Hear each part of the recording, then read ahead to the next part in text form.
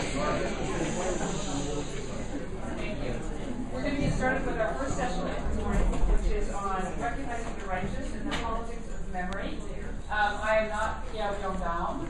Not only am I not Pierre Birnbaum, I am no Pierre Birnbaum, which means something else. I'm not an expert on this topic at all, so I rely on all of you in this room who are to think of some very good questions to ask afterwards. The format is going to be that we're going to hear from each of our three speakers who will each speak for about 20 minutes. If questions occur to you during the presentations, please keep them in mind. We'll have a chance to ask questions at the end. I'd like to ask everyone to also please turn off your cell phones if they are on. So we'll get started. Our first speaker is Mordecai, who's head of the Righteous Among the Nations Department at Vashem from 1982 to 2007. And as he will explain in his talk, this is the department that honors non-Jews who rescued Jews during the Holocaust. Mordecai has a PhD in Holocaust Studies from Temple University in Philadelphia and has written extensively on the theme of the righteous. And his 5 books in English include Sheltering the Jews, Diplomat Heroes of the Holocaust, and The Righteous Among the Nations. He's now teaching at Stern College and Thoreau College in New York and has been teaching at Drew University in New Jersey. Mordecai, as a child, escaped rebellion into France and from France across the Swiss border, so he has a very strong personal connection to these stories as well. And we will hear from him on The Righteous Among the Nations at Yad Vashem. Thank you.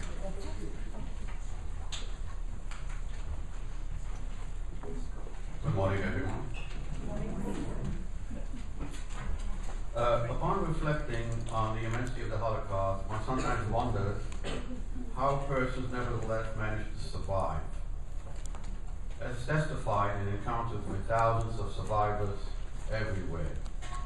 The answer lies in the help received by survivors from non-Jewish and Jewish rescuers who braved risks to themselves to help Jews on their own.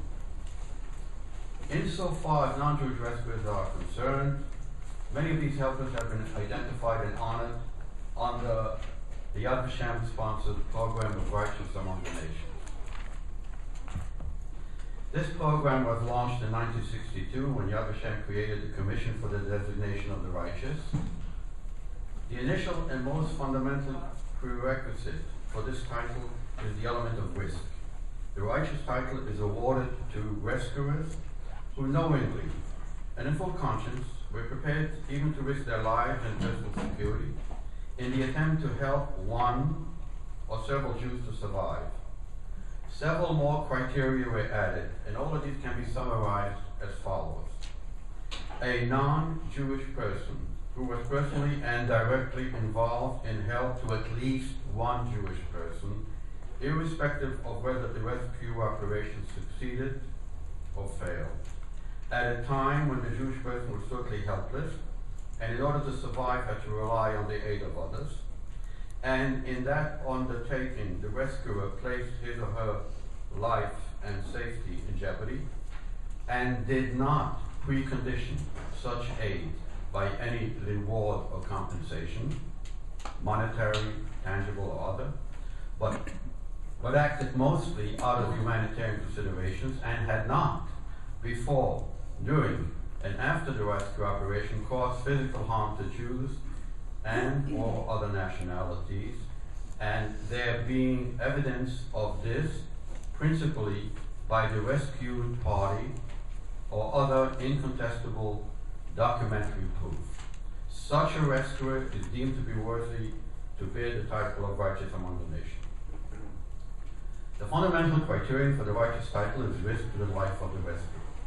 Let's make no mistake, the dangers for would-be rescuers were terribly real in Nazi-dominated Europe. In Poland, for instance, large-sized posters plastered on bulletin boards in the major cities warned the local population of the death penalty to anyone helping Jews in any way whatsoever. This was replicated similar warnings in the press or over the radio in other German-occupied countries. In France, just for one example, Daniel Tocqueville paid with his life in the Majdanek concentration camp for aiding Jewish youth in a school that he managed in Le Chambon-sur-Lignon. Likewise for the Catholic cleric Father Jacques Lucien Brunel, who died in a German camp after his arrest for harboring several Jewish children in his religious school in Avon, near Fontainebleau. Rescuers in France had to fear not only from the German overlords, but also from their own collaborating agencies, followed the pro-German Vichy regime. The French milice was notorious for brutalizing persons suspected of aiding Jews on the run, such as Pauline Godefroy, who was arrested and tortured by the milice after being implicated in aid to Jews. She had been working for the Jewish-inspired Georges Garel network that assisted Jews on the run, and she's on the list of the righteous. There were 4 principal types of aid for which the Yad Vashem sponsored righteous title may be awarded to rescuers of Jews. These are sheltering, dissimulating, moving, and help to children. Let's mention each of them. Sheltering. This means helping a fleeing Jew disappear from public view, to all intents and purposes, by sheltering the fugitive person in a place where no one in his right mind would suspect that a living soul was in hiding there. This also means to feed and care for the fleeing person, even at times for the removal of bodily waste. The other form, dissimulating, this means trying to pass as someone else, as a non-Jew. For this, one needed legitimate credentials, a false identity card, a false birth certificate, a proper address and place of work, and persons who would speak up for the dissimulating Jew in case of questioning. Moving. Another form of help was assisting Jews to flee from an endangered place to another location, either within the occupied regions or across frontiers to countries out of reach of the Germans, and not embroiled in the war, such as Switzerland, Sweden, Spain, and Turkey. In France, for instance, conditions were risky for Jews in the Vichy region, but less so than in the occupied zone of the country. Such as in the case of Raoul Laporterie, mayor of Maison in the Lampe department, who helped Jews flee from the occupied zone to the so-called free zone, the Vichy zone, during the early period of the occupation, when Jews felt safer there, and he too is on the list. Some diplomats also facilitated the flight of many Jews out of the German hands. The world is well acquainted with the heroic activity of the Swedish diplomat Raoul Wallenberg, who acted in Hungary to save thousands of Jews. Also worth mentioning in this regard are Aristides de Sousa Mendes, the Portuguese Consul General in Bordeaux, France, who issued thousands of Portuguese transit visas to Jewish refugees in the city on the eve of its surrender to the Germans. Also, Jan Zwartendijk and Semper Sugihara, the Dutch and Japanese consuls in Kovno, Lithuania, who likewise issued transit visas to thousands of Jews stranded in that country. Finally, the 4th and final category pertains to the rescue of children. Persons involved in that endeavor included those who traveled long distances to make the proper arrangements, escorted the children to their new homes, and made routine inspection visits to make sure the children were well cared. Not to overlook the host families themselves, who took the frightened children into their homes and showered them with affection, love, and patience. In France, in particular, thousands of Jewish children survived by being hosted in non-Jewish homes or in religious and secular children institutions. To date, some 23,200 persons from all European countries have been awarded the righteous title, including slightly over 3,000 from France. This, however, should, in all fairness, be considered only a representative sample of the real number of rescuers who largely remain unaccounted. For if we add up the number of Jews saved in all countries under German domination, we safely arrive at a figure of well over 200,000. Hence the likelihood of an equal number of rescuers or people who aided them in one way or another. In France alone, close to 3/4 of the initial 325,000 children survived. In other words, well over 200,000. So the close to the 3,200 French names on Yad Vashem's righteous list is therefore well below any realistic number of French persons who may have been engaged in the rescue of such a large number of Jews, and who may subsequently qualify for the coveted righteous title. The reason then for the relatively small figure of rescuers listed at Yad Vashem may be attributed to several factors. One, not all authors of rescue operations are awarded the righteous title, since they do not meet the earlier enumerated criteria for this title, such as first-hand testimonies by the principal beneficiaries of the rescuer's aid. Two, many of the rescuers and rescued died in the post-war period, hence their personal rescue narrative remains unknown, or only through second-hand and hearsay accounts that may by themselves not be sufficient for the attribution of the righteous title. Finally, and this may be perhaps the most important factor, many survivors find it excruciatingly painful and psychologically inhibiting from reliving the traumatic events associated with the Holocaust. They therefore prefer to postpone to a later date details of their earlier harrowing experience when they underwent the most dehumanizing ordeal imaginable, and some may even decide to take the whole sordid tale, together with their own rescue, which saved them, but not their immediate loved ones, to take it with them to their grave. Thus, it is best to view the 23,226 rescuers currently identified as righteous not as a precise statistics of non-Jewish rescuers for each individual country, but as a representative figure of the nature and scope of help to Jews by non-Jews in the Holocaust, in which a much larger number of persons participated and who have not been accounted for.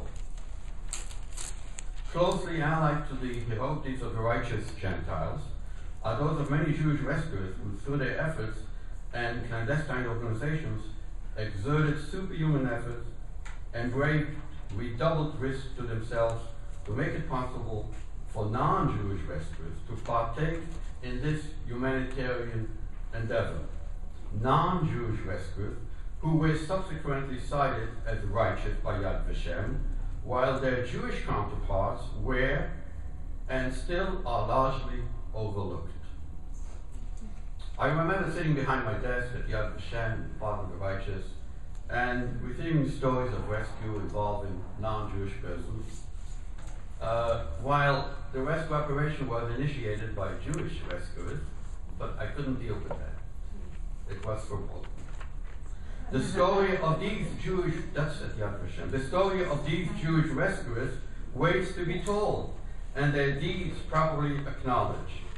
For one cannot properly speak of rescue undertaken through the Holocaust without mentioning the role of Jewish rescuers, at least the principal ones, who acted above and beyond to save numerous of their brethren.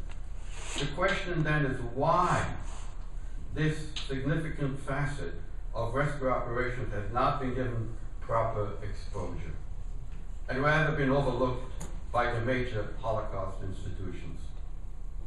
The standard response for dismissing the role of Jewish rescuers is that a Jew helping a fellow Jew was merely doing what he was obligated to do.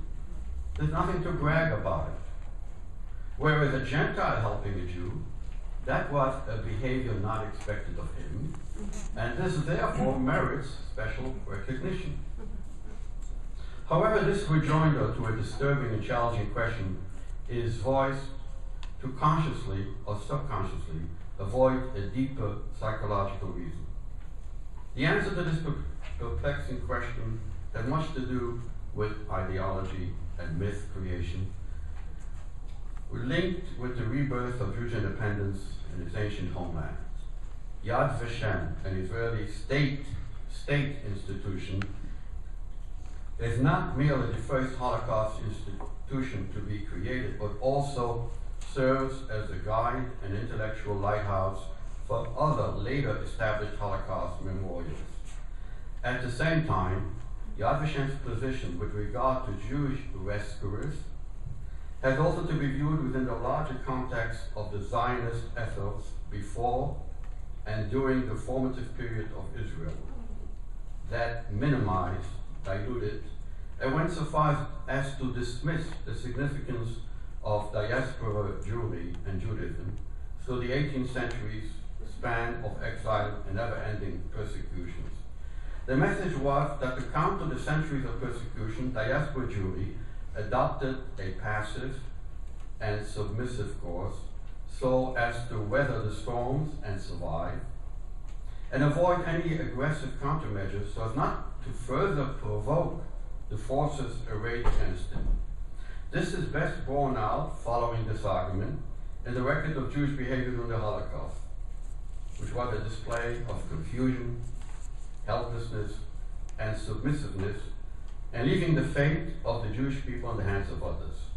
The sole exception to this hapless situation were the righteous Gentiles, who risked their life to save one, several, or more Jews, and they consequently merit the appreciation and thanks of the Jewish people. One additional exception to this state of near total paralysis, so goes this argument, were the few examples of Jewish vitality and vigor displayed during the Warsaw Ghetto Uprising and by the Jewish partisans. Then the full bloom of Jewish self-assertion came into fruition with the creation of the State of Israel, and the heroic record of confrontation against more numerous and powerful enemies bent on its destruction that lasted for many decades after the rise of Israel. The story of Jews rescued in the diaspora, persons and organizations who displayed not submissiveness and resignation to a bitter fate. This, incidentally, was mostly the response of major Jewish leaders, Zionists and otherwise. But initiative, inventiveness, and courage in a superhuman effort to outwit the enemy, and succeeded in saving literally thousands of Jews. The record of these undertakings flies in the face of the near mythical depreciation of diaspora Jewry. When speaking of France, I have in mind persons of the caliber of Georges Garel, Moussa Abadi, Joseph Bass, Rabbi Zalman Schneerson, Robert Ganzon, André Salomon, Vivek Samuel, Denis Sikorski, Nicole Weiss-Salon, and the list goes on, as well as the Jose organization, who raised risks to themselves to save fellow Jews from deportation and are credited with the saving of thousands of Jews. The record of these people seems to threaten the ideologically established myth of total Jewish helplessness in the diaspora when confronted with physical danger to themselves. Let us not forget that Yad Vashem, Israel's national Holocaust memorial, was established by special parliamentary legislation in 1953, during the Maccabean period of Israel's history. It is therefore also a reflection of the ideological mindset that prevailed during the difficult period of Israel's rise and series of wars with neighboring Arab states. Legislators at that time felt no need to mention, let alone highlight, the unusual role of Jewish rescuers in attempting to stem the tide of the Nazi slaughter, in which they solicited the help of non-Jews, many of whom were hailed and celebrated by the State of Israel through Yad Vashem. And here I have to mention, when the discussion was in Israel in the 1950s on the creation of Yad Vashem, well, first of all, the debate was on the date. When would be the date to commemorate the Holocaust in Israel? And the ghetto fighters then insisted that it should be on the date when the Warsaw Ghetto Uprising broke out, which is on the day of Passover, the eve of Passover, which is the 14th and the 15th of Nisan. And of course, the rabbinate opposed that because Pesach is a celebration of deliverance, and the month of Nisan, according to Halakha, is one should not celebrate. It's a month of joy and happiness. And so finally, after much given back, it was decided to inject the Yom HaShoah between Pesach. Pesach is Geula. After Pesach is over, a week after that, Yom HaShoah, the 27th of Nisan, which is a descent into hell catastrophe. And then a week after that comes Israeli Day of Independence, Tekuma. So you have this thing which then fits in with the mentality. Another thing that is not known when Yad Vashem, the discussion of the creation of Yad Vashem, Mordecai also wished to include the term of Gvura, and he wished to include in the Yad Vashem, in the museum of Yad Vashem, also the names of the over 1 million Jewish soldiers that fought in the various armies, the Soviet army, the American army, the Free French army, the British army, to show that Jews fought back. But because of the legalistic thing, the legal problem involved in this, in appropriating soldiers from other countries, this was dropped. The title of the day of Yom HaShoah, which was proposed, was Yom HaShoah Umeret HaGetaot, the Holocaust and the rebellions in the ghettos. Well, we know there was rebellion only in one ghetto, not in many ghettos. And finally, if you note the title of Yad Vashem, the Yad Vashem, Peshut HaZikaron LaShoah Ve'la Gevura. In other words, Holocaust, martyrs, heroes. Remembrance of that. And with heroes, they mean people who took guns and fought back at the Germans. So rescue was not on the agenda. But the tide is now turning. A psychological and mental realignment that has caused many in Israel to have a second look at what some brave individual and organizational diaspora Jews did to save their brethren. This changing public opinion is only beginning to penetrate the walls of Yad Vashem that has until recently strenuously and somewhat aggressively fought to stem this rising tide and restrain the attempt to change its long-established work agenda. Organizations, let us not forget, do not like to be told by outsiders how to manage their business. When challenged, the response is often resentment, coupled with efforts to delegitimize those perceived as trying to meddle in their affairs, whatever the merits of the ideas proposed. This is part of organization mentality. Of late, they are signs that Yad Vashem is slowly and laboriously changing its policy in this regard and is exploring new avenues to grant an honorable place to Jewish rescuers of Jews. We can only encourage it to proceed on that course. With Yad Vashem taking the lead, other Holocaust institutions will follow its example and assign Jewish rescuers a proper and dignified place within its programs. Thank you.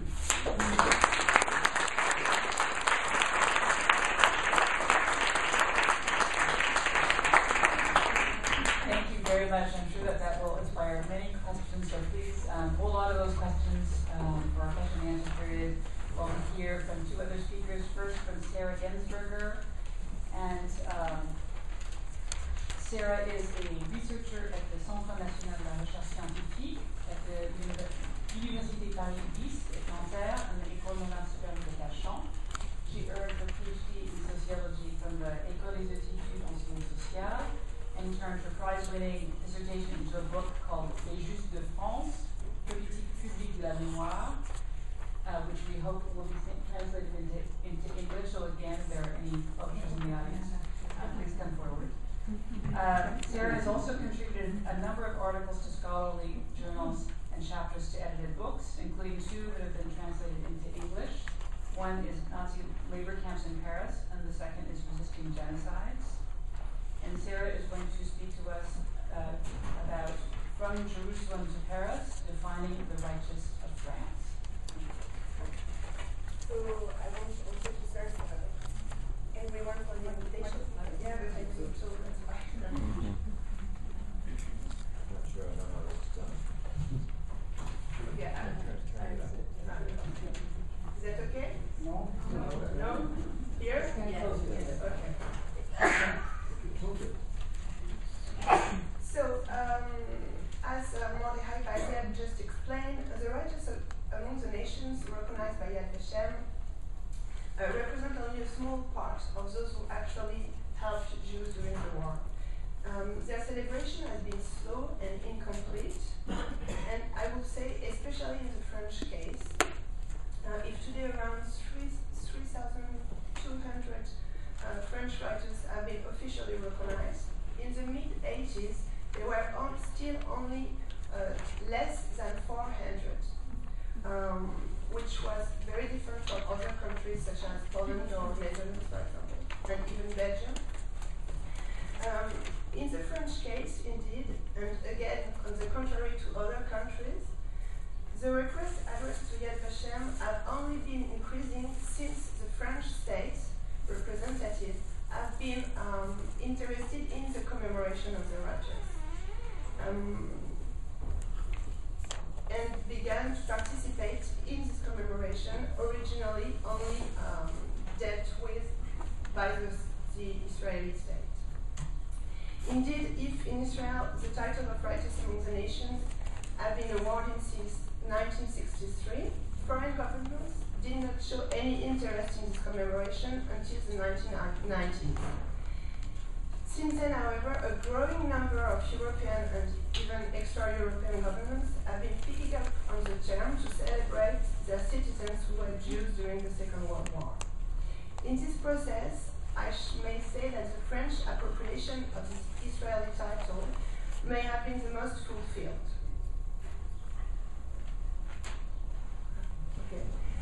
The French governments have indeed been forging a new national commemorative expression, Les Justes de France, and on January 18, 2007, President Jacques Chirac finally honored these writers of France in an official ceremony at the Panthéon.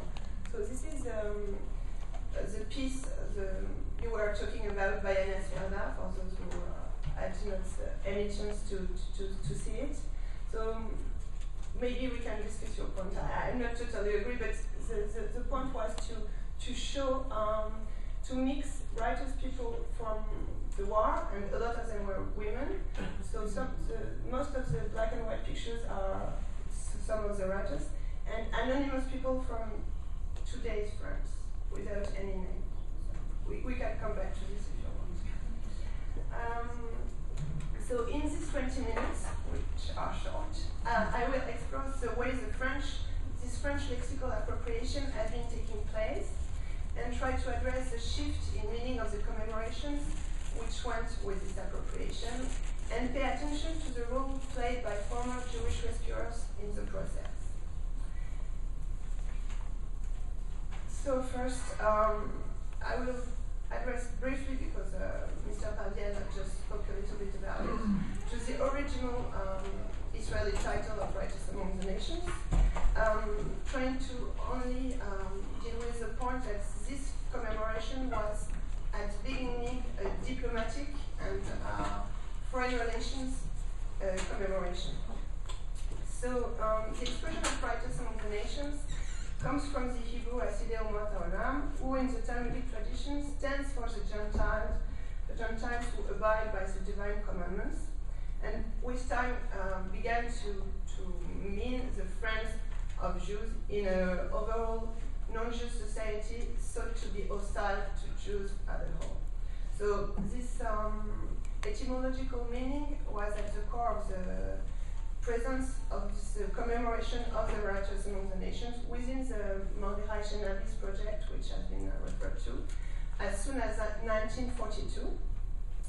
And this hoped for commemoration of the writers was expected to benefit the foreign relations of the future state of Israel. And but the Yad Vashem was only created, as you know, in 1953, and one of his missions was to commemorate those righteous Gentiles who risk their lives to save Jews. But this mission has not been fulfilled during the 10 first years of Yad Vashem, and it is only with the X-Nanterre trial taking place that Yad Vashem effectively and actually commemorated the righteous among the nations. And again, the first commemoration of these righteous within the Eichmann trial was in a foreign relation perspective. It was first to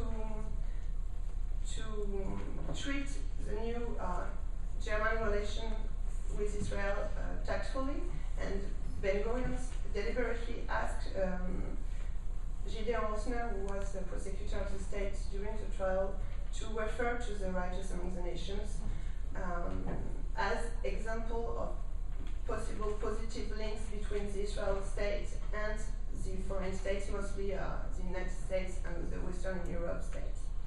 And for example, it is striking to see to what extent in his closing arguments the prosecutor for his state paid particular attention not to neglect any mentioning of any of the countries where the slightest help toward Jews existed. And there, the righteous among the nations were not referred to by their individual names, but through their collective national identities.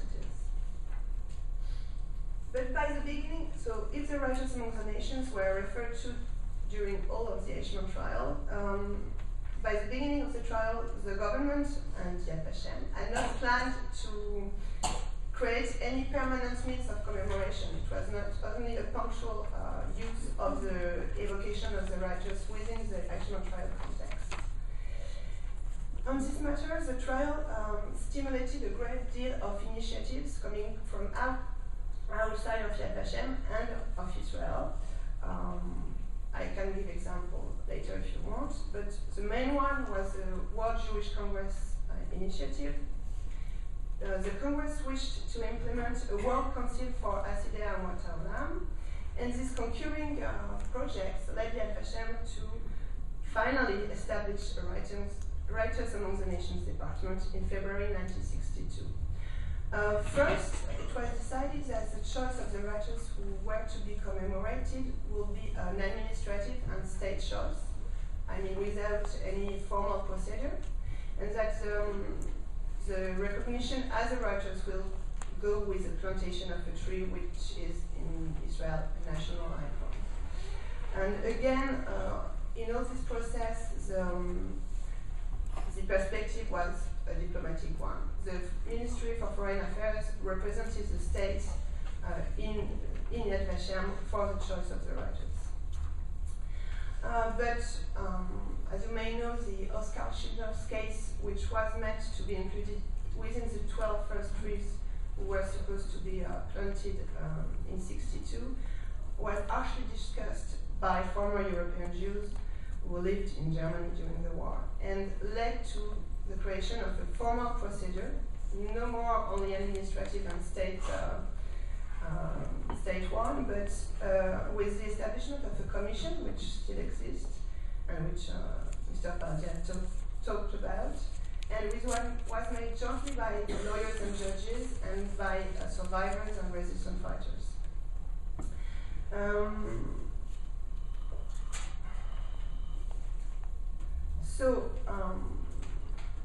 Between 1942 and 1963 in Israel, the title of Righteous Among the Nations took shape as an institutional category both gradually and sporadically. The title of Righteous Among the Nations was meant to qualify a minority group of individuals and to serve as a diplomatic way to further the relation between Israel and foreign countries. The gap with the contemporary meaning given to the term in the French context is very striking, since in France today, the reference to the righteous among the nations are meant to foster a republican spirit and to help to the coexistence of Jews and non-Jews and of all the different groups within the French state. So this is the planting of ceremony with Godemir representing the state. This is an example of the diploma and the medal.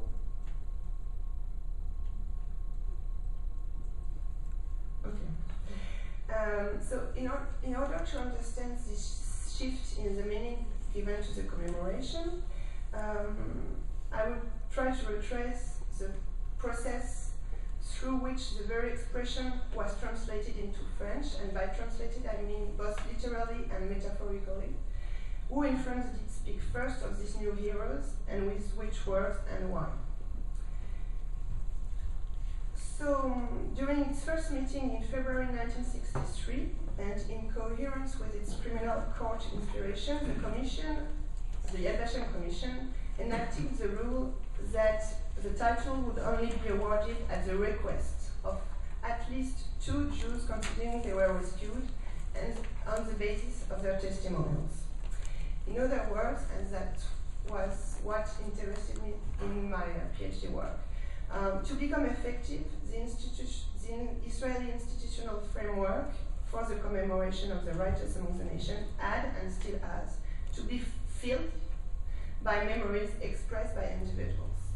Well, until the end of the 1980s, this framework had been barely filled as far as the French writers were concerned. So this is data you see there. By 1985, almost 1,600 Polish and 2,600 Dutch people, but only 3,064 French people had been awarded the title of the Righteous Among the Nations. And moreover, except some very rare local and intimate ceremonies in synagogues, no public events were in France ever dedicated to the commemoration of the righteous. The Israeli term was never referred to in the French press or the national political sphere. The medals and diplomas to which new writers were entitled were almost only given to those who visit Israel and Yad Vashem. And for those who stay in France, most of them were still waiting in the embassy buildings at the middle of the 1980s. In other words, still by 1985, the commemoration of the righteous among the nations was both weak and limited to an Israeli space. It had not yet been conveyed to France. The situation changed in the 80s. For example, with the Chambon memory was beginning to get public expression, as Pierre Sauvage works referred to yesterday. But also in this decade, several former leaders of the Jewish Rescue Network published their autobiographies, and the associations of the Anciens de la Résistance Juive en France was officially created.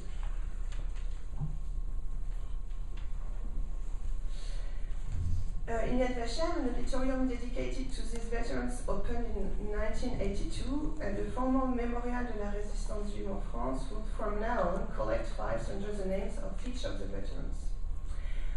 While regathering, or gathering would one say, this leads back to the debate we had with René Poznański talk before, these former Jewish rescuers began asking for an official recognition of their heroism for both the Israeli and French governments. And in this process, some of them realized they had not paid tribute to some of the non-Jewish people who assisted them in their rescue mission.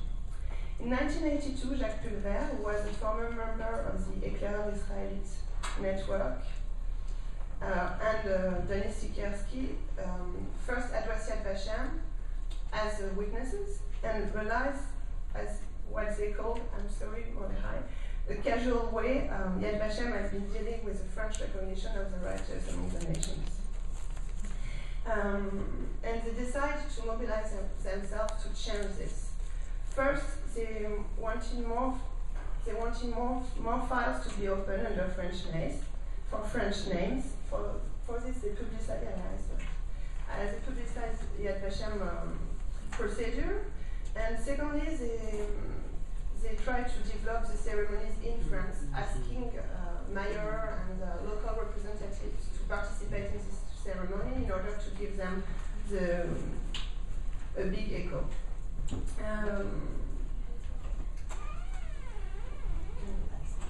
And their initiative had some effect.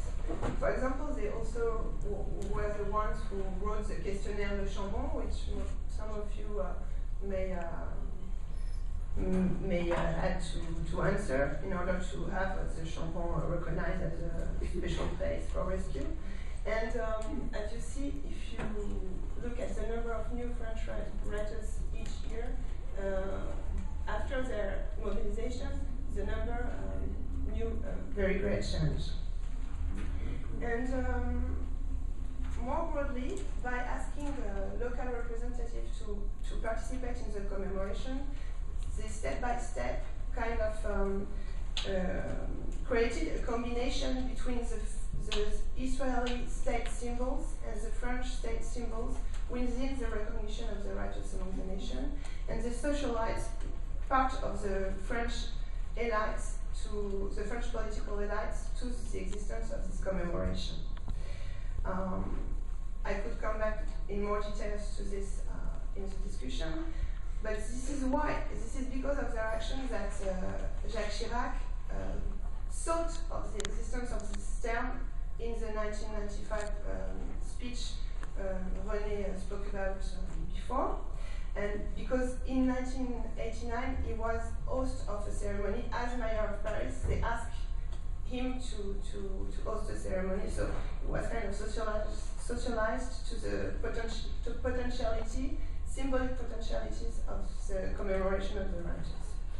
So I won't come back to the 1995 speech, which has already been referred to, but from this speech to 2007, a reciprocal legitimation has been taking place between the states and some of the French Jewish associations who began to invest themselves in the commemoration of the righteous because they felt kind of legitimized to do so by the presence of the state. And the state itself was more and more legitimized to do so because of the implication of this association.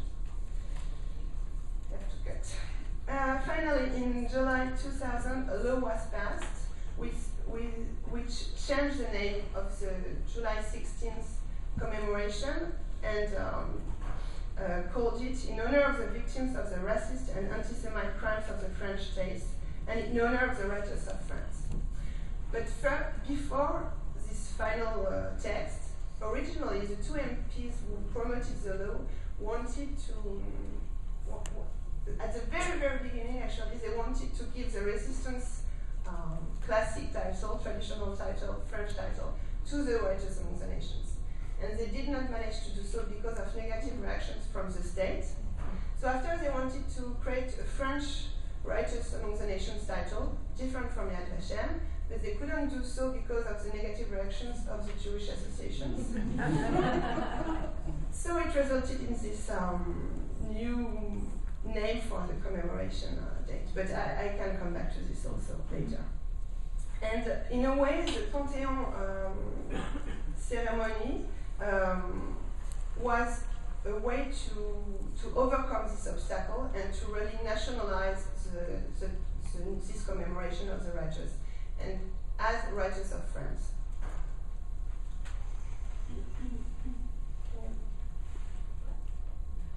Okay, this is what I spoke about. I forgot to tell you on the next slide. Go on. Again? Okay. So this is inscription you were referred to, and so you can read it. Most of you, I think, can read French, and it really gives a new rhetoric of this balancing between the Vichy collaboration and the resistance of the civil population. But what is very interesting is that it comes from a Yad Vashem title, which is only for a very precise individual. I mean, those who have been participating in the Chambon official recognition know how difficult it was to have a village considered for it, to a collective and a collectivity of anonymous people to be celebrated.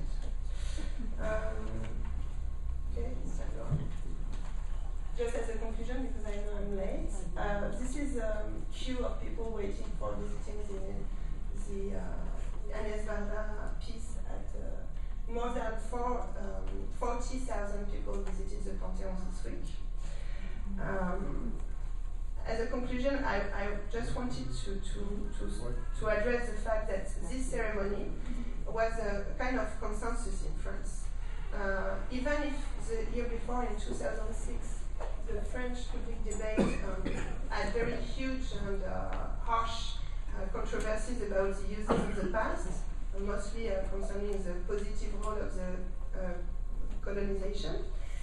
No such discussion took place in this case.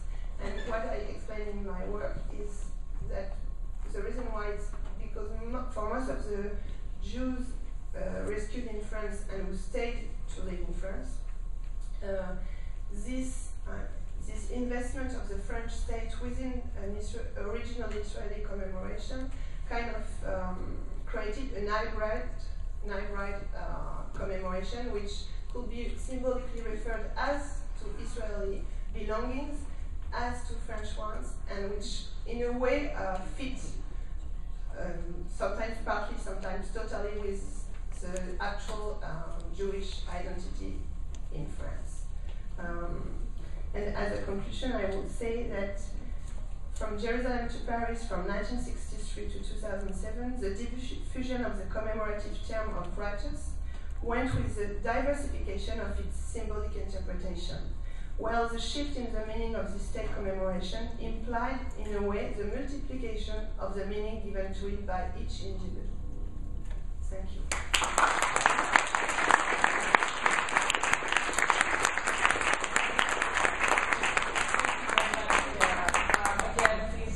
Your questions in mind as you listen to our third speaker, Susan Zuccotti. Susan received her PhD in modern European history from Columbia University. She is the author of a number of books, including The Italians and the Holocaust, Persecution, Rescue, and Survival, The Holocaust, the French, and the Jews, in 1993, Under His Very Windows, The Vatican and the Holocaust in Italy, and most recently, Holocaust Odysseys, The Jews of St. Martin Vesuvie and Their Flight Through France and Italy, 1939 to 1945. Susan has won a number of awards for her books, including the National Jewish Book Award for Holocaust Studies, the National Jewish Book Award for Jewish-Christian Relations, and the Sybil Halpern-Milton Prize of the German Studies Association. She has taught at Columbia and Harvard, and at Trinity College in Hartford, Connecticut, and she's currently completing a biography of Père Benoît, whose story she will be sharing with us this morning. Thank you, Susan.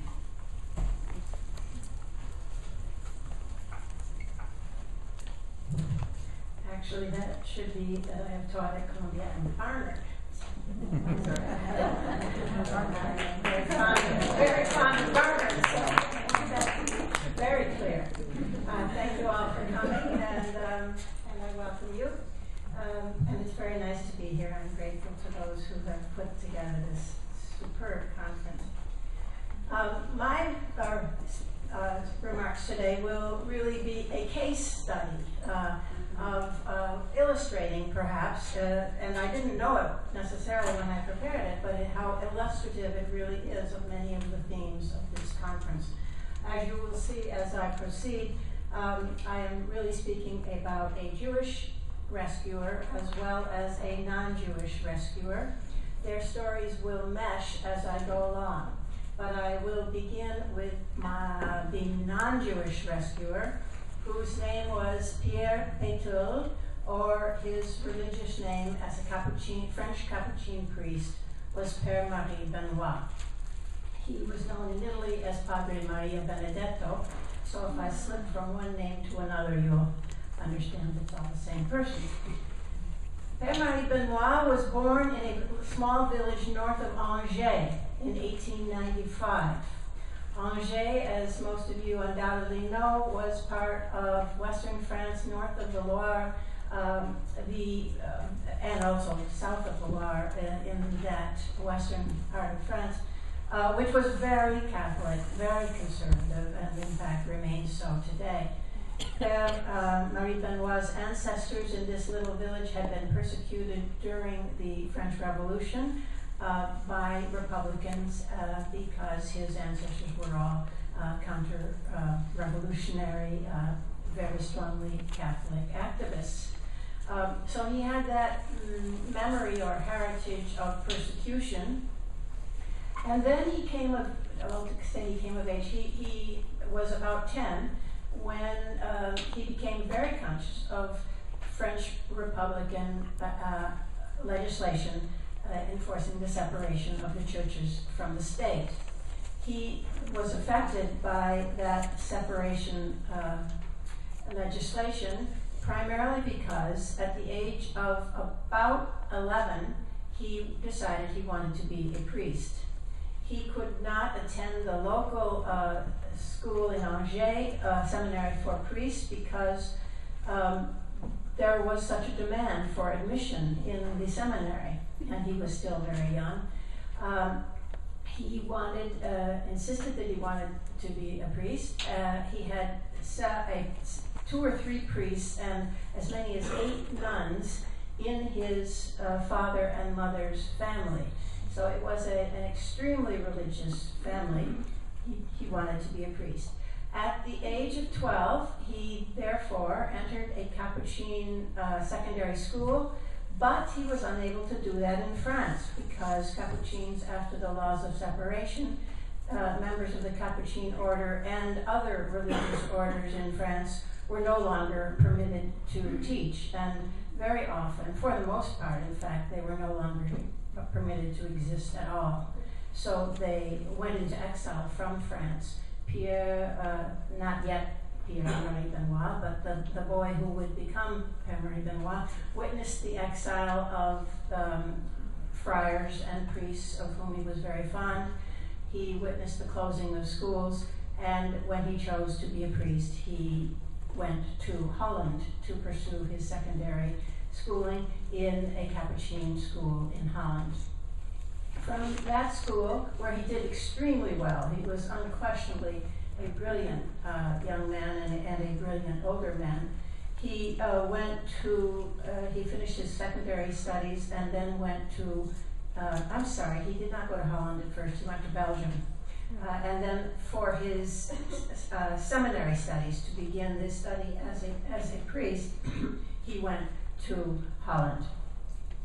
In 1913, he became, in fact, a Capuchin friar, but not yet ordained, so we can now call him Frère Marie Benoît. But in 1914, the war broke out. At that point, he returned to France, entered the French army as an infantry private, and fought in the trenches for the entire duration of the war. He even remained for a year after the war for service in 1919 before he was demobilized. And his war record, letters of his war experiences exist. They're very vivid, and he was at Verdun. You can only imagine the kind of war experience he had. After the war, he returned to Holland to his seminary studies, but he was very quickly chosen because of his excellence as a student to go to Rome, where he entered an international Capuchin college and also enrolled at the Gregorian University in Rome to pursue both his graduate studies in philosophy and theology and to finish his training as a Capuchin priest. Again, he did extremely well. He was ordained in 1923, and as soon as he finished his doctorate, he was appointed to teach at the Collège International in Rome, where he had just a few months before been a student. Now, from that appointment as a professor at the Collège International des Capucins, he spent the next, the next intervening period until the war broke out in 1939 as a professor teaching theology and philosophy to Capuchin students at the college, and also many, and if not most, of whom were already priests. He enjoyed very much the contemplative, the speculative life, the quiet life. But this was a man of two facets, really. There was something in him that also relished the active life, as we will see. Was he at any point in any of this time interested in Jews? It's very hard to find evidence, but there is a tantalizing reference that he made later to the fact that he joined in 1926 an organization called Amici d'Israël, which was for the most part an Italian organization. There were some 3,000 priests, bishops, cardinals who were affiliated with the organization. I'm not sure whether there were non-Italian clerics in the organization at this early date. You think so? I'm not sure. I do know that the organization was banned by Pius XI 2 years after its formation in 1928. The purpose of the organization had been to foster and enhance and improve Catholic-Jewish relations, and the organization foundered in 1928 when it appealed to Pius XI and the Roman Curia for a change in the liturgy of the Good Friday Mass, in which there was the infamous reference to the conversion of the perfidious Jews. The organization petitioned for a change in the liturgy, and recent scholarship and access to the archives in Rome has revealed that this was quite a divisive petition, and that the fact that Pius XI refused the petition and dissolved the organization is a little bit more complex, because we are now coming to understand that there were a number of prelates in Rome who were on the other side, who were in as early as 1928 quite anxious to change this liturgy. It was a divisive and fascinating issue. But off the point, he was therefore, for one reason or another, interested in Jewish-Catholic relations and admiring of the Jewish people. We don't really know why. Whether it was because he met Jews during the war, during the First World War, in the trenches, whether it was because of his Hebrew studies at the Gregorian University, where he did extremely well in Hebrew. His friends in Israel later reported that his Hebrew was really bookish, but not too bad. Whether he was aware of some of the growing movement in France in particular, and in particular among the Jesuits, toward better Jewish relations. Again, this very complex issue, because certainly Catholic priests and scholars were divided, and that's a whole other story. But for whatever reason, he seems to have been interested in Jews and Jewish relations by 1939. In 1939, he was in Rome, still teaching, and he was sent back to France, and he was actually mobilized and served as an interpreter for a few short months in September and October of 1939. But when it looked as if the war was going to be a stalemate, and that Italy was not going to enter, he was allowed to go back to Rome, from which he was ejected quite rapidly in May of 1940, when it became apparent that Italy, after all, was going to enter the war on the side of the Germans. He went at that point to Marseille, and at Marseille, almost immediately, so now we are in June of 1940, he began to become involved in Jewish issues. He seems first of all to have begun by giving lectures throughout Marseille to Catholic groups about the need to have compassion for those who were in need. He was particularly interested in refugees and political, those who were in danger for political reasons. But he spoke a great deal about the need for compassion for Jewish refugees who were pouring into southern France, of course, and into Marseille. He spoke often at the convent of the Sisters of Notre Dame de Zion, a famous convent and a famous religious order, which ministers to Jews and in many different ways, for greater or less great objectives of conversion. But that, again, is a long and complicated topic. But he did speak publicly for the need for compassion for the Jews. Because of that, some Jews began to come to his, I say convent sometimes because the French say convento, to his monastery. Jews would knock on his door and say, I have a problem. Now, most of those in need in these early years were refugees who had been in internment camps or had been interned, long-term resident immigrants in France, who were Jewish, or recent refugees from France, northern France, from Belgium and from Holland, or from Germany, who had escaped just ahead of the Germans in May of 1940. These were the people who were in need, refugees, Jewish and non, but most often for Père Benoît, Jewish, and they had escaped from the camps where they were legal, but interned, and they were now trying to live illegally. They were not trying to escape deportation at this early period, 1940, 1941, but they were trying to live illegally and get out of France if possible. He helped them, and it's hard to pin down numbers. It was not a large group, but he helped supply false papers, and he found hiding places. He began to be drawn in to this rescue operation. And when I asked him why, at one point he said, I did it because I was a refugee myself and I had no cutout role. And so I chose my own. I want Joseph Bass.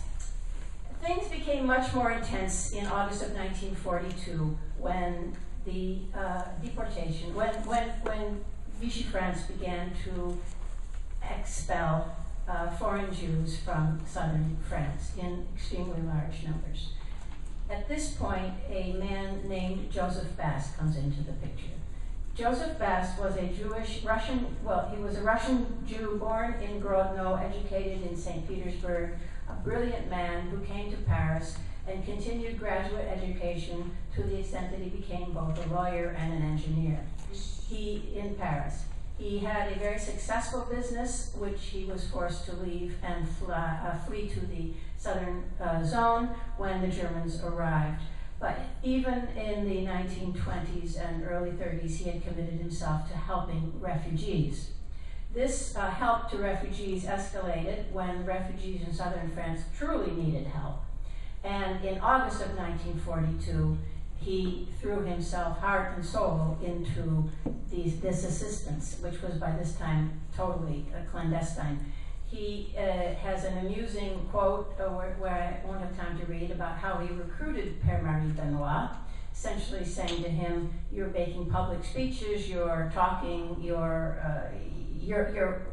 will you put your actions where your mouth is?" And Pierre Benoît agreed completely. An extremely close relationship ensued. The two men became fast friends. Some of their letters during and after the war still exist. They admired each other. I think Père Benoît liked Joseph Bass, especially for this exuberance that he had, this kind of daring do, this extreme individualism. Joseph Bass had a particular philosophy of rescue, which differed from other Jewish rescuers, which was that Jews should not be allowed to stay together. They should not be put into children's homes or welcoming centers, much less camps. They should disperse with false documents and take on totally false identities if they were going to survive. He was kind of an in-your-face, non-organization man. Of course, this kind of rescue was more limited in possibilities and numbers, much more difficult to do, and many Jewish refugees were terrified to go into the kind of lonely isolation that was required. But Joseph Bass did it to a large extent. He recruited at first for his organization called the Service André. He recruited Jews, and then slowly as the need grew, he recruited Père Benoît and other priests and Protestant pastors in the area. The final organization, the Service André, was more effective because of this cooperative venture. Each of the two men and their assistants could draw on resources that the other could not. Joseph Bass knew the clients. He knew who really needed help. And he also had access to Maurice Brenner and the Jewish Joint Distribution Committee, which provided a good deal of the financing. Père Benoît knew a network already of priests who would be helpful. He was able to recommend villages in southern France where he knew a priest who would take refugees, place refugees, and he knew local parishioners who would be sympathetic. So together the two men performed the great work of the Service Andre, with, of course, the help of many others. Joseph Bass was always the leader of the Service Andre. Père Benoît was just one of several assistants and was not a leader at this point. But the skills he learned in southern France with Joseph Bass, he then took with him to Rome, where he truly was the leader of an organization, but again working with a Jewish organization called Delasem, with charismatic, dynamic Jewish characters who became his great friends for life. So he replicated what he had learned in France, in Rome, and there at that point, always writing to Joseph Bass, as well, not always, but when he could, saying, I'm continuing our work, and there he was able to save several thousand. I'm sorry I have to cut so much, but thank you very much.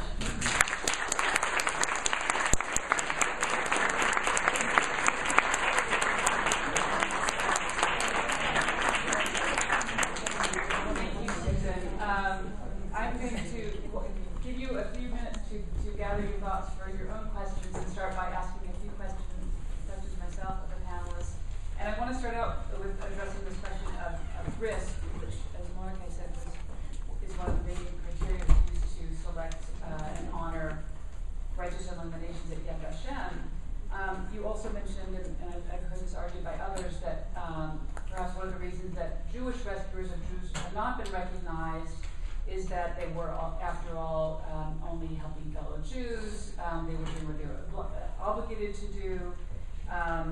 But I wanted to ask whether, in fact, one could argue that being a Jewish rescuer of Jews, that there was actually an increased risk because people who were in that role were doubly exposed, both as Jews and as people operating often against the law.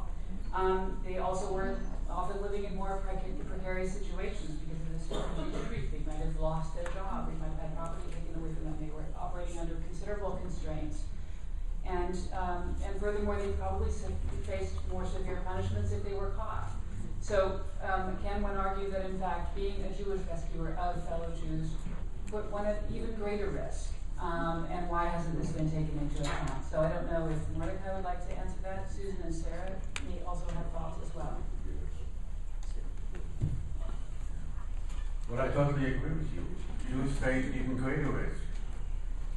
And the claim that Jews were obligated to risk themselves more than they were already at risk by being Jews, that's a very stupid argument, in my opinion. I mean, Joseph Bass, for instance, could have gone himself into hiding.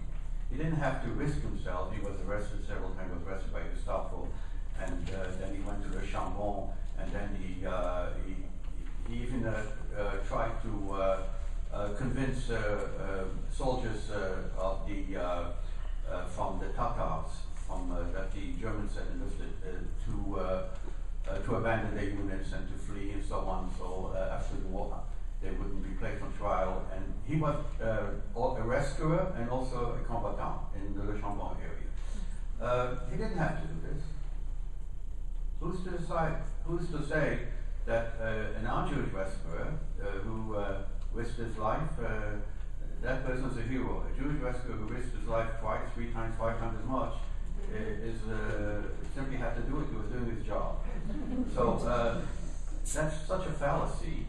But I think it has to do with this mental block that in Israel, the idea that the only persons worthy of honoring are the fighters, those who took guns and fought. And incidentally, those who took guns and fought, as we say, in Kol HaKavod really, before the Nazis, the partisans, but none of them ever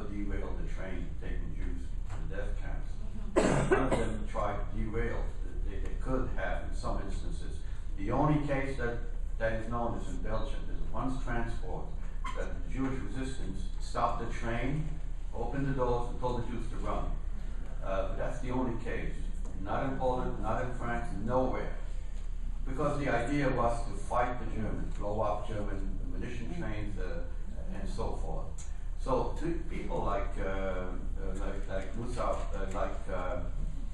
Joseph Boss, and I want to mention, because Saliège was mentioned yesterday. Georges Garel went to see Saliège, and Saliège gave him a carte blanche, and he gave him letters of introduction to various Catholic institutions. Georges Garel could go with the letters of Saliège, and they opened their doors to save Jews.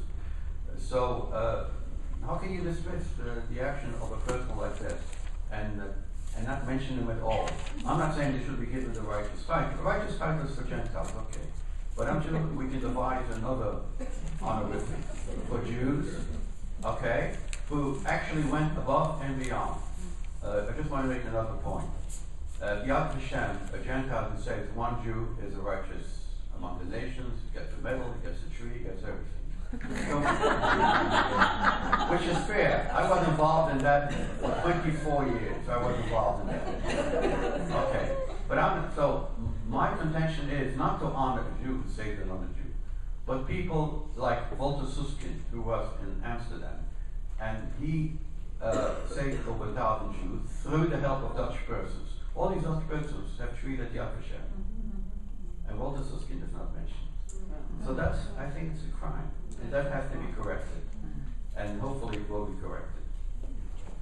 I would just add very quickly that we should remember that this was not, France and Italy were not Poland. The intensity of the reprisals was not so great. If you were caught, if you were a rescuer and you were caught, if you were a non-Jew, yes, of course, some died. But many were not. Many did not. Many were imprisoned or punished or reprieved if their bishop intervened, if they were people of the church. Their chances of survival were at least could at least be defined as a possibility. Whereas if you were Jewish and you were a rescuer and you were caught, you had no chance whatsoever to survive. You were deported. If I may add that the risk issue is not really the core issue here. I guess in a way the Israeli case and the French case are the same, because if the Jewish rescuers have not been recognized in Israel, it's because of the importance of the distinction between Jews and non-Jews as a distinction at the core of the history of the country. And in France it's because of the laicity and the fact that this distinction between Jews and non-Jews must not really be addressed in the public sphere. And if you look at the Belgian case, I think it can help us to think about this question of the recognition of the Jewish rescuers, because here, beginning in 1946, the Résistance civile, the civil resistance, received an official and state recognition for Jews and non-Jews, and among the acts of civil resistance were the ones helping Jews, and you were entitled to a special medal and official recognition for helping Jews, whether you were Jews or not. And this has to be linked with the way the Belgian society and the Belgian states deals with this kind of distinction between the religious identity within the public sphere. I'm sorry. There's a rescuer here who would just like to make a comment about this question, if you don't mind. I just want to bring up one conviction.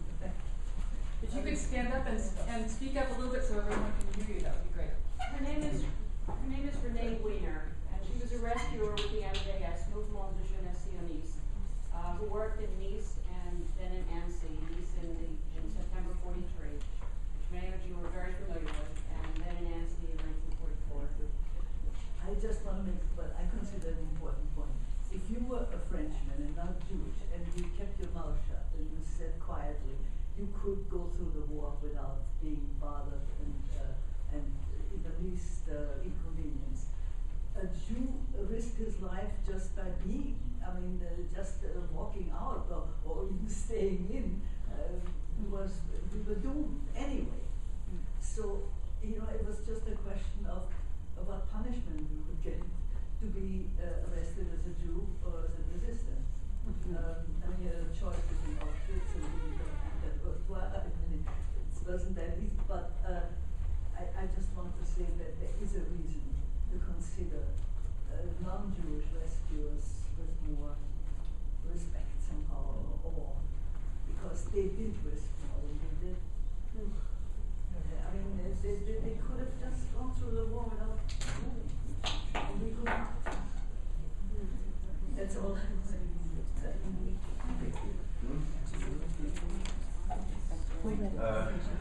And you're absolutely, that's why at Yad Vashem we honor non-Jewish rescuers. Right. We do that, but not at the price of completely overlooking Right. people of the Jewish faith who did above and beyond, ongoing. There is here in New York a lady, she's now health as Vlatka Meat, maybe you've heard of her. And she in Poland, she went from place to place to look for hiding places for Jews, Vlatka Meat. She risked herself so many times. You see, when you say Jews were at risk, fine, but my counter argument is if you are a risk, if you know that people are after you, what do you try to do? You try to avoid being caught, right? You don't go and redouble and triple and make the risks more obvious. The risk is the same. Was the same. But don't you try to save yourself? Funny. You try to save yourself and not to expose yourself even more and more and more, ongoing. You know, the people in France, like André Salomon, they traveled on trains, they went on trains back and forth. They could have been arrested dozens of times. So if you are at risk, then you try to take measures to protect yourself and not to redouble the risk. It's like a little bit ridiculous to add to your risks more and more. And if you do that, and you do that for idealistic and for ideological and for humanitarian reasons, don't you think that people like that should be acknowledged and recognized in one way or another? Acknowledged, yes, but I don't, you know, I think... Not as righteous as Gentiles, sure, but in a different way. I think Sarah has something to add to this. Mordecai, maybe you could speak a little bit about the Abbé Glasberg case and the way Yad Vashem dealt with it, because from a Nazi point of view, Abbé Glasberg was could also have been persecuted and arrested and deported, and nevertheless the commission decided to. So maybe it would be useful for the debate. Abbé Glasberg, Alexander Glasberg, was born Jewish in Zhytomyr in Ukraine, and he was converted by his parents into the Russian Orthodox faith. And then during the Bolshevik Revolution, he fled with his brother to Germany, and from Germany to France. And in France, he decided to enter the priesthood, and he studied for the priesthood. And then he had to be baptized again because to become a priest in the Catholic faith, they didn't recognize his baptism in the Greek Orthodox. Right. He became a priest. And then during the war, he created his own network, his Catholic network, which to save many Jews, and he succeeded in that. Abbé Glasberg, after the war, also helped in many ways the growing Jewish state. He also helped to get Jews out of Iraq. He traveled to Iran and got in touch with the Assyrian church. The interesting thing about Abbé Glasberg, who died in 1981, was that after the war, when he was asked whether they could put his name for nomination to the righteous Gentiles, and his answer was, "You're forcing me to be a Gentile? I'm a Jew." Don't you dare bring it up again. And so what happened? He died. And after he died, many of the people that had worked with him, Jewish people, petitioned to Yad Vashem to have him recognized. And there was a big debate at the commission. I asked the opinion of Rabbi Lau, the Israeli chief rabbi. And Rabbi Lau said, if a person insists he's Jewish, you cannot force him to be a Gentile. Therefore, it's not the end of this.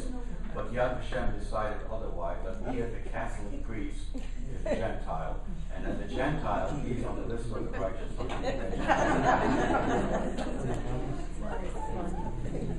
I think yes, about something. Yeah, so many important points were made this morning. I hate to harp again on the one that we've been discussing, but on this issue of Jewish rescuers.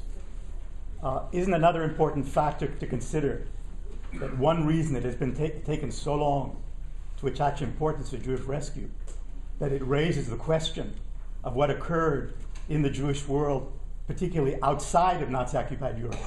What occurred in Israel, what occurred in the United States. And that once you start raising those questions, you raise all sorts of cans of worms that we have not been yet willing to let in. And one additional remark in that regard is that we shouldn't view what happened in Vichy France as removed from what was happening in the rest of the world. That all this is interrelated. And just as Yad Vashem has found it difficult to figure out what to do with Jewish rescuers, it is also, the Yad Vashem Museum still does not recognize efforts that occurred outside of the world, including in the United States, to deal with the massacre of the Jews of Europe, a total refusal to integrate Peter Bergson, who led the most determined effort in America to focus attention on this issue. What do you think? Yes, well, in everything, even on the question of non-Jewish rescuers, there are many debatable points. I just want to, I want to mention the case of Oskar Schindler. But before that, one of the arguments against honoring Jewish rescuers is that, for instance, what do you do with the story of Rudolf Kastner? It's like a minefield. So we honor him, he saved, but he collaborated and so on. And therefore, so goes the position of Yad Vashem, since we don't want to step on a minefield like Rudolf Kastner, so we leave the whole program out. What many people don't know, but I've done some research, and I found out that when the name of Oskar Schindler came up in 1963 for recognition, it almost caused the commission to explode. Because there were some people who claimed that Oskar Schindler had forced himself on them and stole their property. And these people petitioned that he not be allowed to have a tree at Yad Vashem. And when the case came up before discussion and at the commission, and there are archives on that if you read Hebrew, and it came to a vote, and the president, the chairman of the commission, Moshe Landau, he was the person who was who tried Adolf Eichmann, and he was the first chairman of the Commission of the Righteous. He said that if the commission votes to honor Oskar Schindler as a righteous, he would have to resign. He would not have a German who stole Jewish property, member of the Nazi Party, in spite of the fact that he saved over 1,000 Jews, not have that man on the list. And so the commission voted not to recognize Oskar Schindler in 1963, although he had already planted the tree, because the trees came first. It's a complicated tree. And he was only recognized post-mortem after his wife, Emily, who was in Argentina, when she was honored, they decided officially to honor Oskar Schindler. So I'm saying there are many issues in honoring non-Jews. The question of honoring Metropolitan Sheptytsky in Lvov, and the question of honoring Gerlier. There are many points, debatable points, and one can debate whether Gerlier should be on the list of the righteous or not. Gerlier was the head of the Catholic Church in Lyon, and he was pro-Pétainiste. But that's not an excuse for not doing anything. I think, as Pierre pointed out, we should also have in that program for Jewish rescuers, we should also have persons like Peter Bergson, otherwise known as Cook, and Martello in Switzerland, and Recherche.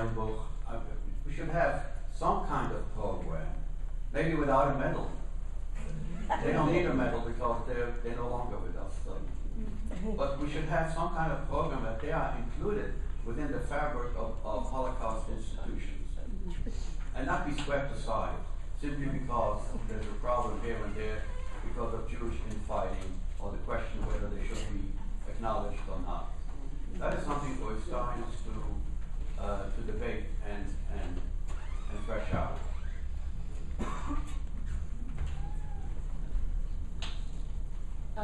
Harriet, you have a question? I have a Sarah, I think it's so innovative the way you're looking at public space in France and the use of language for political reasons.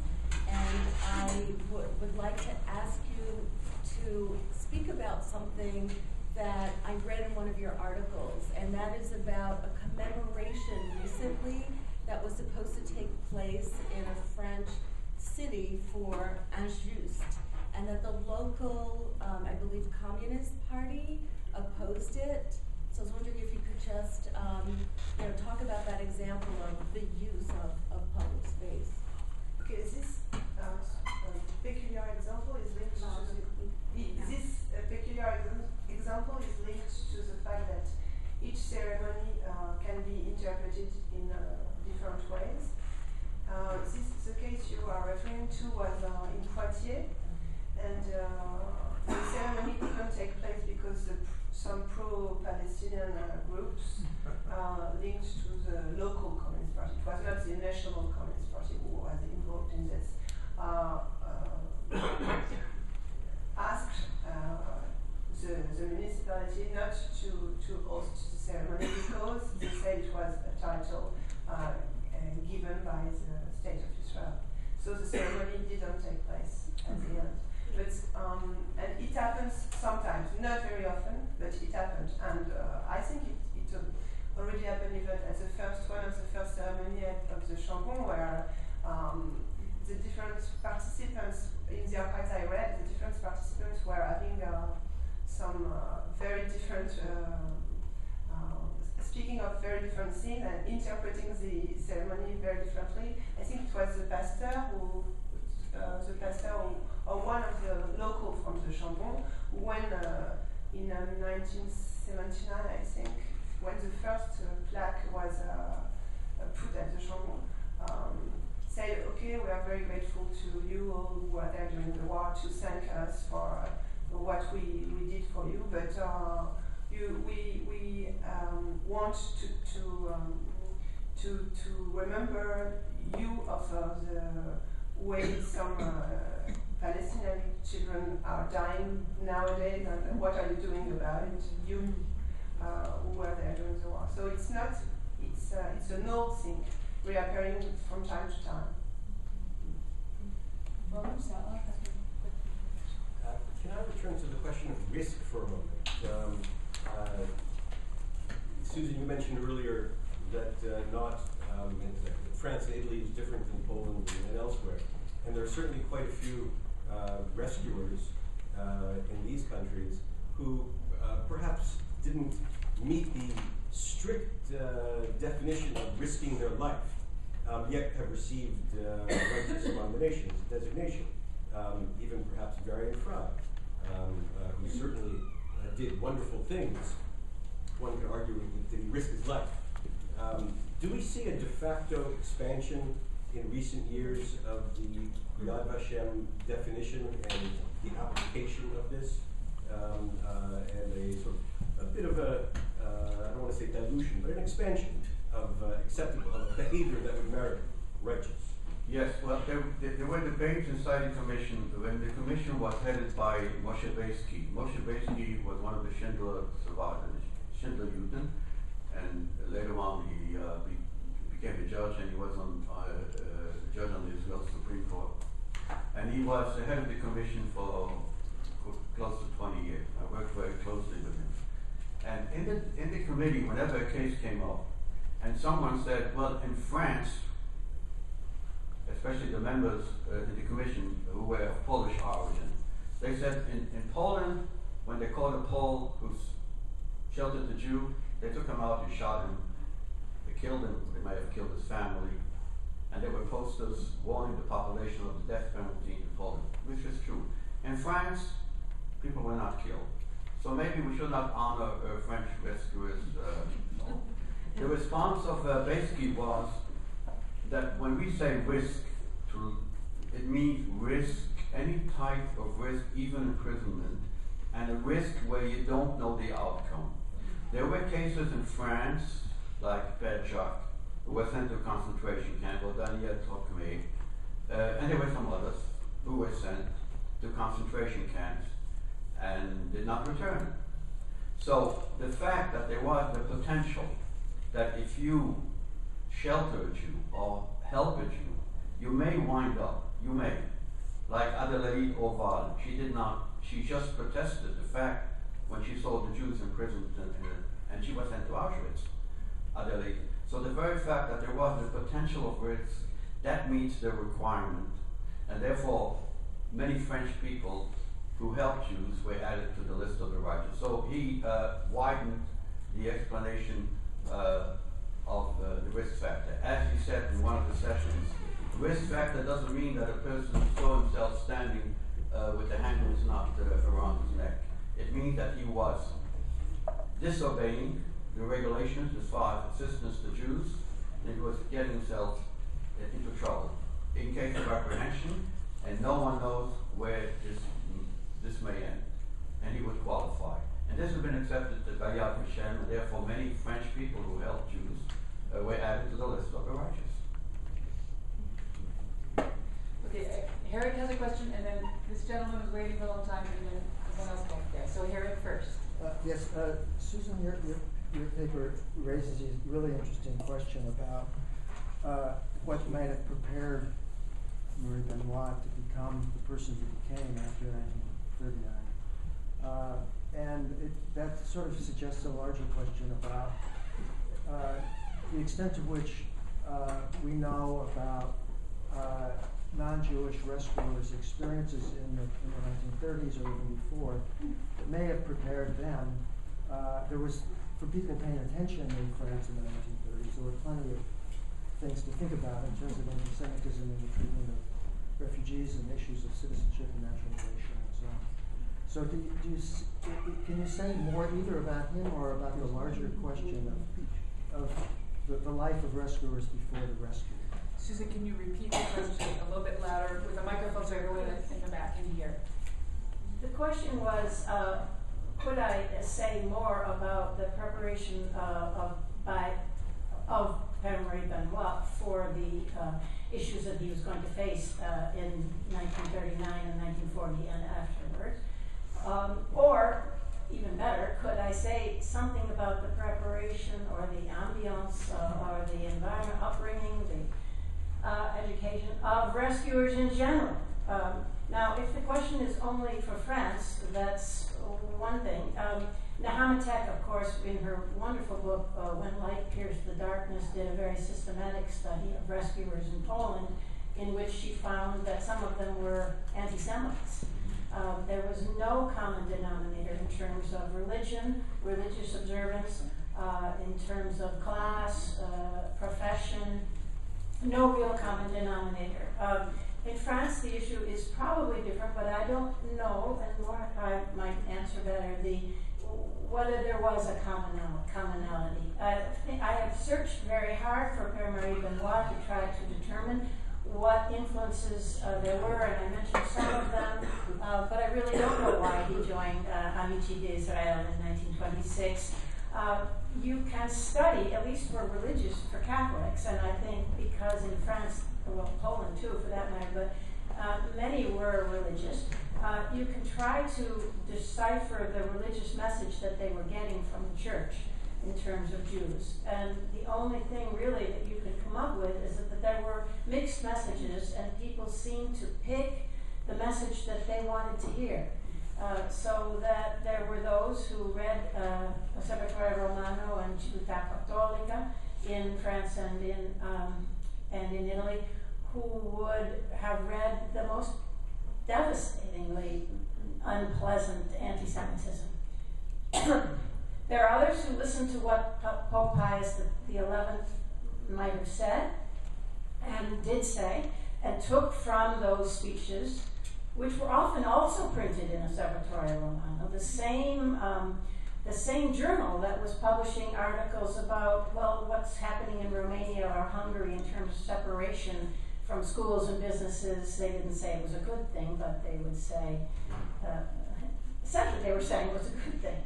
So there were mixed messages, and how individuals sorted out these messages is very hard to know. And then, of course, Mordecai, I'm speaking more for those who were observant Catholics and how they read the messages we heard last night in the movie about, was it Jean-Marie Soutou who said, Pius XI said, spiritually we are all Semites. Well, that was I gathered, published in Témoignage Chrétien in 1941, so people knew about it. But how do you really hear the message? And how do you then sort that out from the fact that Pius XI said nothing about the Jews, really, except for that one speech. It was really the only time he mentioned Jews and anti-Semitism. He did make speeches condemning racism, which were brief and veiled. It's a very complex, the distinction between racism and anti-Semitism is very complex. Attitudes of the church toward Jews who were observant Jews differed from attitudes of the church toward those who were being persecuted because of some kind of concept of race, who might have been good Jewish Catholics, but were still being persecuted for reasons of race. So these mixed messages are very hard to sort out. And that's only for rescuers who were Catholic. Could you speak more on? Well, about common denominators, I still don't have, I'm still struggling with that. But I want to make the following observation. Most of these people that we honor as rescuers, they were in a situation where they were challenged. In other words, there was, first of all, close contact. There was an eye-to-eye contact. They were there on the scene. They were not sitting back someplace in Houston, Texas, and they read an account about what's happening in China, and they said, I'm going to help these people. They happened to be on the spot. In many cases, there was a knock on the door, and a Jewish colleague came and said, can I stay overnight, and so on. And there was a direct eye-to-eye contact. And, or if there was not an eye-to-eye contact, they were there on the scene. And they saw that these Jews were being persecuted for no reason, or whether you have stereotype opinions about Jews, whether you blame the Jews for the deaths of Jesus or not, but certainly these people have a right to live. If these people don't have a right to live, maybe the next day I'm not going to have a right to live. Who knows the way this will go.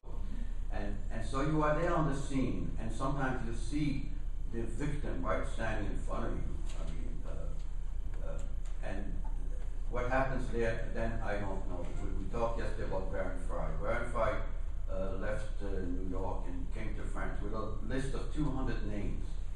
And when he came to France, many on this list he couldn't find them because they were hiding or they didn't want to show themselves. But then others came and at his office, at his hotel room.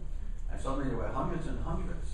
And there were these people that needed to get out. And there was this proximity, this eye-to-eye contact. So he decided to throw the law to the winds and to use every unorthodox method. So the common denominator, sure there's a background. There's this incident of Baron Fry in 1935 where he saw him building.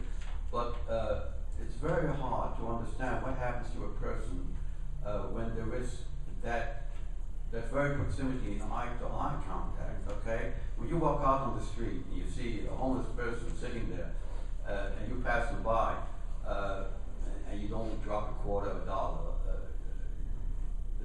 what goes in your mind is that person, nobody's going to kill him, so maybe tomorrow when I see him, I'll help him. But during the Nazi period, when the Jews is in front of you and he asks for your help, and if you turn him down, that may be the end of it. That may be at the end of the line. And so to say no, what happens at that moment when saying no could mean that you are maybe dooming that person, and you are asked to play God here. That's very difficult. There's no precedent of that before. And so it's very hard for me to find a common denominator. Sure, there were exceptional people who, because of their background, they were more ready to come out and help. But of the thousands of righteous among the nation, on Yad Vashem list, these are people from all walks of life who never saw themselves as altruistic, inclined above the regular person. And would never think, if you had asked them, would you be ready to risk your life, the life of your family, like in Poland, by sheltering a Jew? And their probably response is, no. If it means I would lose my life, maybe I'm not ready. But when suddenly there's a knock on the door and this person stands in front of you, Poland, you know what's happening. And to say no, to many of these people, something happened which they cannot explain later on. They say it was a natural thing, I didn't say no, I don't know why. They find it very hard to articulate an intelligible explanation. None of the righteous, when they were asked why you help Jews, it's not because I read Kant and I read Hegel and I read Rousseau, none of them. And I came to the decision based on these philosophies that I have to have. Some of them said I did it because I'm a Christian, I believe in the story of the Good Samaritan. Okay. Some of them they were looking for an answer. So it's very difficult and I don't have it. But the beautiful thing about this type of help is that these people helped without knowing why. That's the mystery, and that's the beautiful thing about this aspect. Unfortunately, there were not too many, but I always ask myself that those people that we honor as righteous, these are the people who were challenged, who were asked. And the others who were not asked, maybe if they had been challenged and asked, maybe we would have had some more, but they were never approached. Okay, we have time. We have time for two more. Oh, Susan wants to say something. We have two more questions, and then I know you're. I just wanted to add one very, very brief story, which was told. I heard Nahamatech, who has studied rescuers and was herself rescued in Warsaw as a child with her family. So she lived through the worst of it. And I remember her saying to a group at one point, she said, you know, I was rescued. I now live in the United States and I have children. She was speaking of the Polish situation, but she said, I don't know what I would have done if someone had knocked on my door and asked for help. I think it puts another perspective on this. Okay, I'm sorry, but we're just going to take two more questions that I'm going to ask you to keep brief. This gentleman's been waiting for a long time, and then in the back. Yes. I'd just like to offer. I'm sorry, but this gentleman's been waiting for a very long time, so I'm going to let him speak first. If you don't mind. I do have, actually, I have interviewed a number of rescuers in France in association with Eva Hogan and her work. And I do commend everyone to read Eva's book because I believe she does have a very good perspective on what does separate the altruists, the people who were able to, and those not. One of the common themes that Eva discerned was that many of these people had had an experience in their youth or in the background that separated themselves from the group. And I think that is the essential thing that happens here. These people have been able to separate from the group. The people in Chambon, for example, were mainly Protestants who had been terribly discriminated previously. A number of the people had illnesses in their childhood which, gave them, put them outside the group, allowed them. So I think that is an important perspective. Okay. I just wanted to clarify two things. I'm not a Holocaust scholar, I'm a film scholar. That's my work is in film. And I think perhaps, Antoine Berger is my friend. He's a colleague at Nanterre. He took his little cell phone and filmed the Varda installation so that I could see. That's how I started to work on it. But what I wanted to say was that what we need to understand is that the commemorations are in our contempt. We have to look at the context in which these commemorations come. And while it's important to debate who risked and what people did at that time, I think the contemporary reception, the effort to make Jewish issues everybody's issues is really important. And this is what I wanted to say about the Varda thing. I just to defend it a little bit. Okay. It was Shiva is the whole notion of the state. I gave this paper at a colloque on Yeshiva, and I decided to talk about her work on this installation that had to do with the Jews and Jewish history. And she now says it les juste et les juifs, and which she hadn't thought about when she put it together, but she did her work for this installation at CBJC and at the whole exposition at the Museum of Montreal des Juifs. So the idea, when I tried to do my interpretation, we have to try to keep this okay. to a question. The onset, and I go back to Women and Children.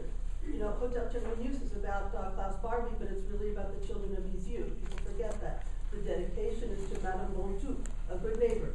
These are non-recognized people who did things like pull a child from the stairs as her parents were being arrested. And I think that we could just, the whole point is to start talking about how we receive things. Père Jacques is the father in Au revoir les enfants. We could talk about that and how the culture receives those. Thank you very much. This is obviously a very, very lively discussion that raised many more questions than we can answer, let alone ask. But we're going to take a break for lunch, and we'll start again promptly at 1 o'clock. If anyone has questions that they want to continue,